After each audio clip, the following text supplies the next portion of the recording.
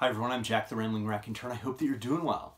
I'd like to discuss the posthumous memoirs of Brás Cubas by Machado de Assis, which is a wonderful book. I absolutely loved it. It was very, very fun to read. It's an inventive book, and it's delirious at times. It's a short book, fewer than 300 pages, and there are 160 chapters, which gives you an idea of how quickly the pace is moving, the plot such as it is, and the ways in which Machado de Assis is using chapter breakdowns to sort of jar us as readers and, you know, shift our attention, shift our mindset. And it's incredibly inventive. The fact that it was written and published in 1881 is astonishing. It would still feel fresh and innovative if it was published in 2021. And so it was a great joy to read. But I want to give a sense of just how Machado de Assis really is, just ready to play from the first sentence. I debated for a time as to whether I ought to open these memoirs at the beginning or at the end. That is, if I would start out with my birth or with my death.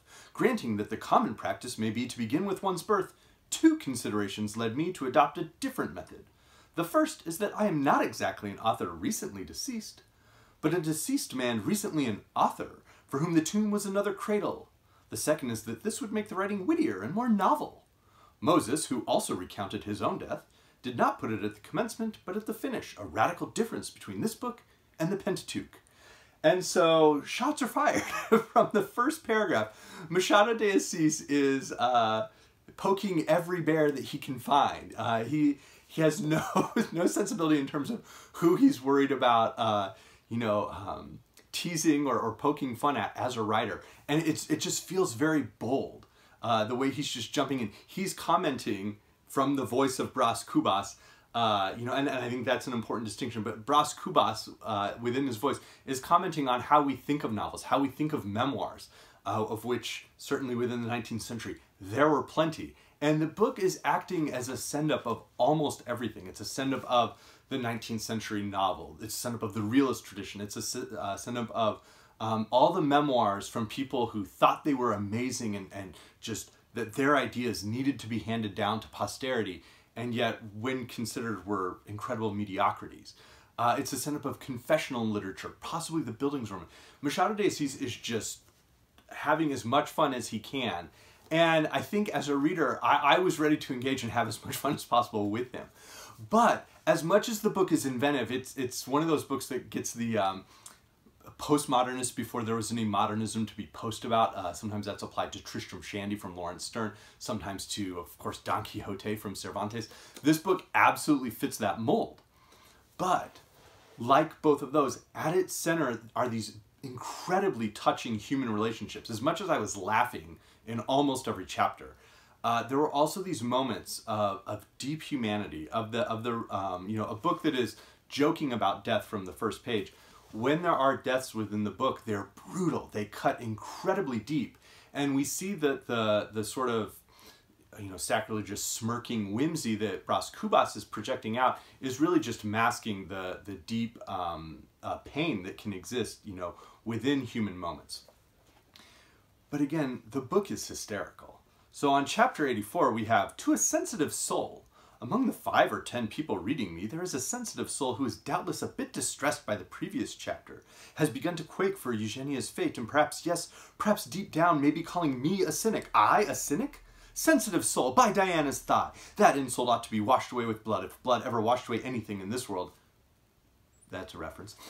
"No sensitive soul, I am no cynic. I was a man, my brain was a theater in which plays of all genres were staged. Sacred plays, austere dramas, sentimental works, gay comedies, topsy-turvy farces, morality plays, burlesque, pure pandemonium, sensitive soul, a tumult of things and people in which you might see everything. It was host to thoughts of the most various castes and complexions. Nor was it the sole province of the eagle and the hummingbird. The slugs and the toad's habitats were represented there as well. Take back those words then, sensitive soul. Give your nerves a shake. Clean off your eyeglasses. Sometimes it's all in the eyeglasses. And let us do away with this thicket flower once and for all."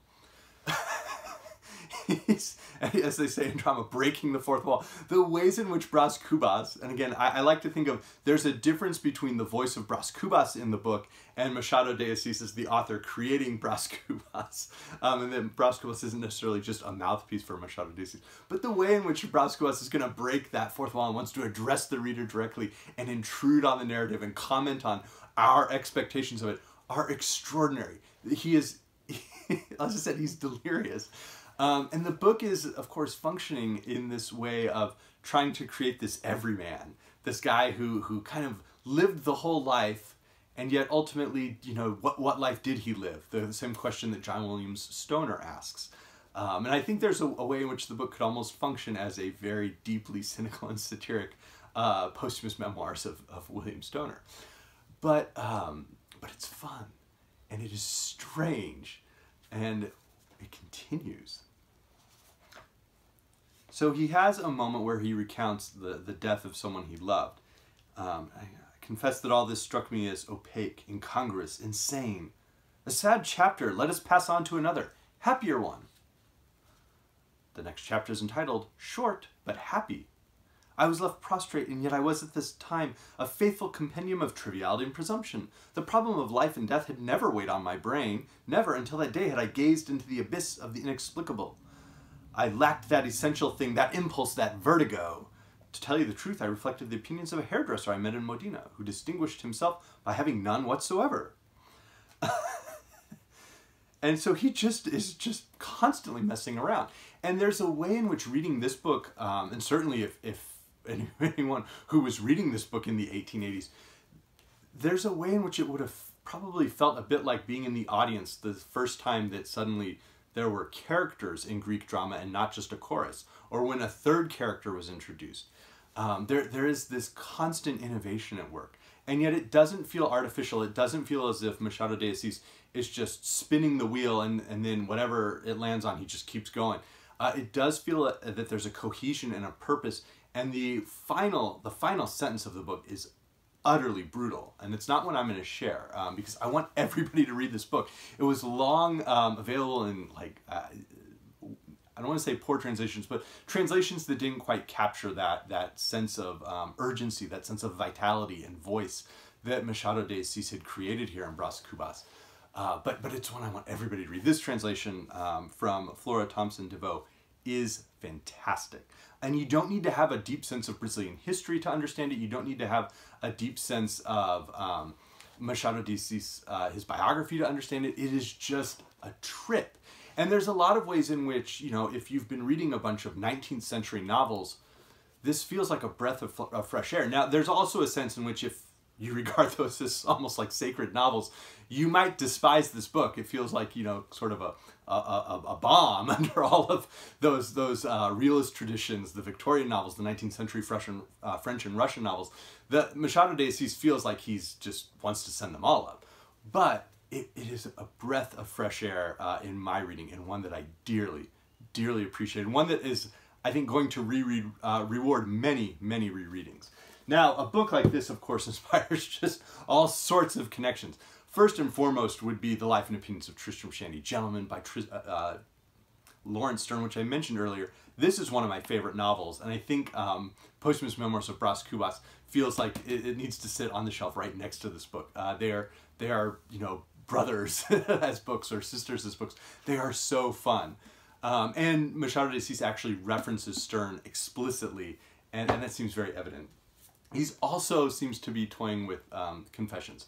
And I think specifically the confessions from Jean-Jacques Rousseau, where this sense of like, I'm going to tell you everything, I'm not going to hold anything back, like, look at who I really was, that Machado de Assis wants to reveal that there's a great deal of artifice and self-serving, there's a very self-serving nature to those types of memoirs.